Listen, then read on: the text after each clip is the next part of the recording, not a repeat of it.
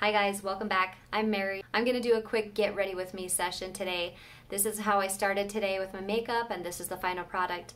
Very light coverage, very simple, easy process. I don't use a lot of products. All of my products are in one compact. I used one brush today for my face and my eyes, and then I use mascara. If that's something you're interested in, keep watching and I will see you guys on the other side. I'm gonna start with my eyebrows today, and I am doing the NYX Professional Makeup Lift and Snatch. This is a brow pen. This has been my favorite brow pen that I've tried, even over the Glossier Brow Flick.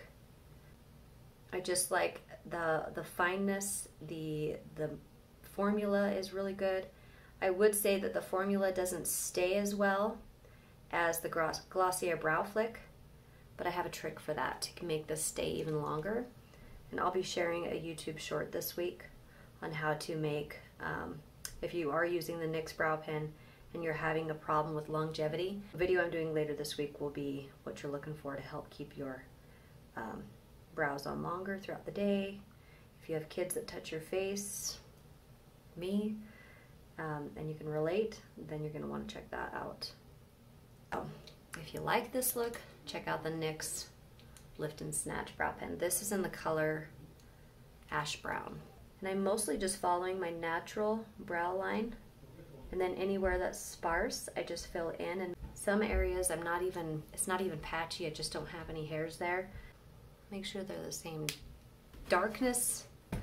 It's always a struggle getting these eyebrows to look the same, and even from the day before I feel like they're always a little bit different than the day before, even though I follow the same routine every single time. I'm gonna do contour and bronzer first, and I'll show you what I'm using, especially for those that are new here that haven't seen my channel before. I'll show you how I do that. So this is the palette I'm working out of today.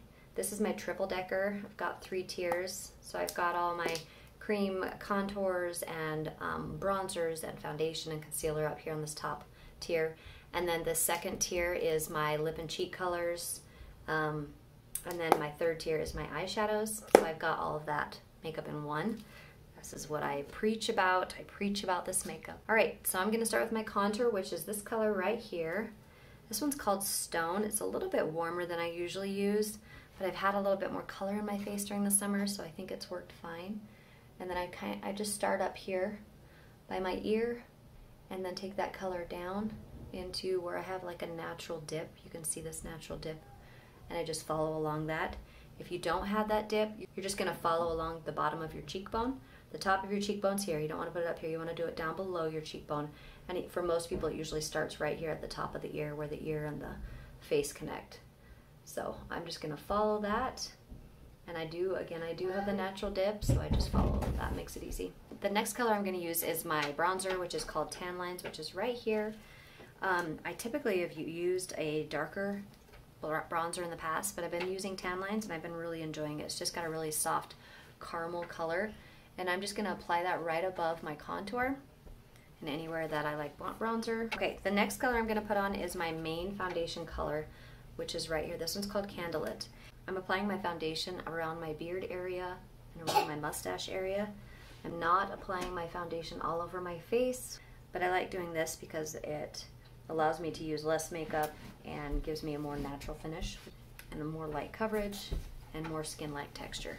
And then anywhere that I have like blemishes or spots, I can go in and conceal those with more of that color. Next color I'm using is my concealer brightening color. This color right here. It's called White Peach, and I am just putting that underneath my eyes. I've got some hyperpigmentation, some freckling, and some veins underneath my eyes, so I like to just brighten those up a little bit.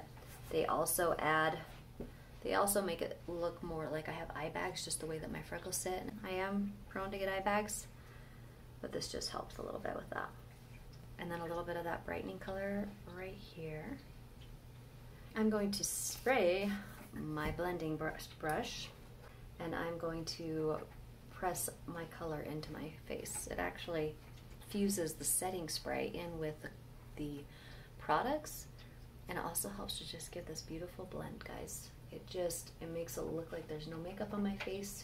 And I'm starting with the lightest colors first, and then I'm going to move into my darker colors, but you can do it the other way too. These colors will not bleed into each other because the brush does not hold much product. So it just makes the blending process just very simple, and so you don't have to remember which one you need to do first. Darks or lights, doesn't matter, pick one. Some people just blend them all together, just like a big wash. So you kind of play with it and see what works for you and what you like.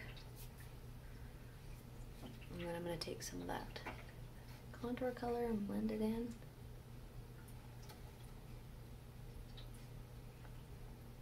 And I need a little bit of coverage over here. That's another thing too, is I don't put makeup all over my whole face. If I need it, I put it there. If I want it, I put it there. Now for some color. I'm going to use this lip and cheek color, which I use for blush and for my lips. Today I'm just using it for my cheeks. And then I'm going to top it off with this semi-gloss lip and cheek color here, which is called Candy. And use that for my cheeks and give me a little bit color, a little bit of shine, a little bit of light. I feel like blush just ties it all in. I don't know, what do you guys think? Blush lovers, any blush lovers here? It just makes it feel like you just put it all together. Add a little color to your face, don't look so blasé. And I'm gonna put a little bit of this Sunshine State, which is this color. It's more of a gloss, like a glistening gloss. See how my under eyes look? Okay, I'm actually going to go in with one of my lip and cheek colors for my eyes. This is called Nude. It's this brownish, purplish color. And I'm just going to use that for my eyeshadow today. If you can ever find multiple ways to use your makeup, then do it. It's not only makes it more fun and interesting, but it also saves money and time and effort. And if you're not super makeup savvy, it's just a no-brainer. Easy. I'm always about easy. And what brush I'm using? Still using the exact same brush, guys. I'm using one brush for this look today. And it's just the tapered end of this brush. And technically this is two brushes because there's two ends to it, but I'm just using the other more tapered, dense side. Take a little bit of that color underneath. I'm just using Makeup Forever setting powder. I like to powder under my eyes, but not too much because I still am aging, and I just feel like the more stuff I have underneath my eyes, the older I look, and just the more attention it draws to the fine lines and wrinkles and divots and things that I'm getting underneath my eyes. Okay, now I'm going to do some mascara, which I'm using L'Oreal. Just says L'Oreal on it. I don't even know which one this is, but it's L'Oreal. This is what the brush looks like with my eyes.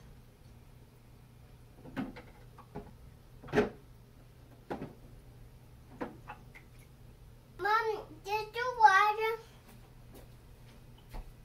So, Mom. Yes, honey. All right, guys, that is the finished look. I'll get a little bit closer here. You can see, very simple, very easy, very fast, very light coverage. So I hope you guys liked this video. Give it a thumbs up. I will see you guys next week with another video, and I hope you guys have a great Tuesday. Bye.